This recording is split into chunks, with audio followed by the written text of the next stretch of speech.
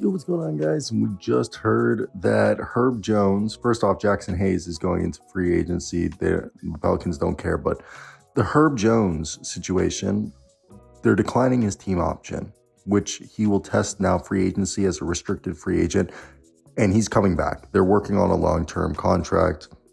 So we know that Willie Green expects Herb Jones to expand his offensive game, handle the rock more this coming season, as we've seen that at times that Jones can score and initiate offense. So the plan is to do that more on a nightly basis.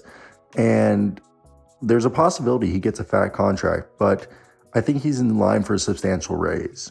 Look, Lou Dort and Jalen Brunson are averaging 18 to 25 a year after having great playoff performances, and we've seen Mitchell Robinson, Chris Boucher, and Gary Payton. Mitchell Robinson got 60 million, Chris Boucher got 35, Gary Payton got 28.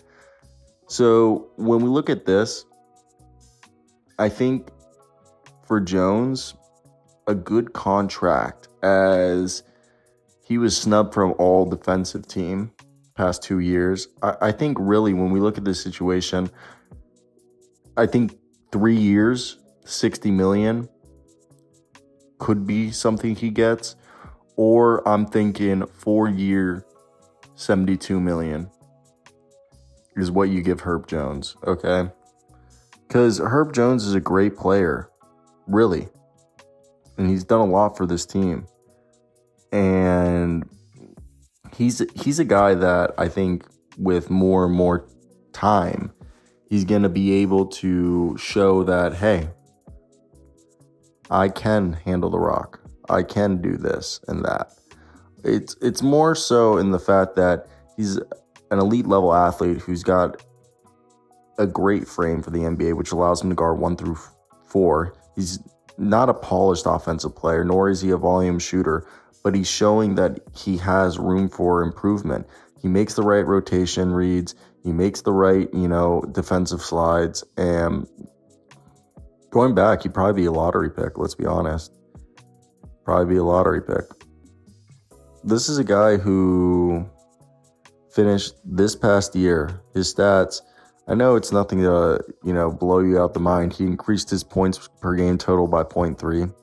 All right. Again, nothing's going to blow you out. So through 144 games through 2 seasons, this is a guy who's averaged 9.7 points, 1.6 steals, just under a block a game, 2.5 assists a night. All right, 4 rebounds, while shooting 34% from 3 on about 2.5 attempts a game, and shooting 47% from the field on 7.5 attempts. And something I did want to talk about was he closed out the season being a 10 points per game scorer at post All-Star break, while shooting 44% from 3 on 2.5 attempts. But the best was in April, where he was a 15.5 points per game scorer, averaging 1.6 blocks, 1.2 steals, 3 assists, 3.5 assists, 4.5 rebounds, while shooting 61% from 3 on almost 3 attempts a night, 58% from the field on 9 attempts. Herb Jones has got game.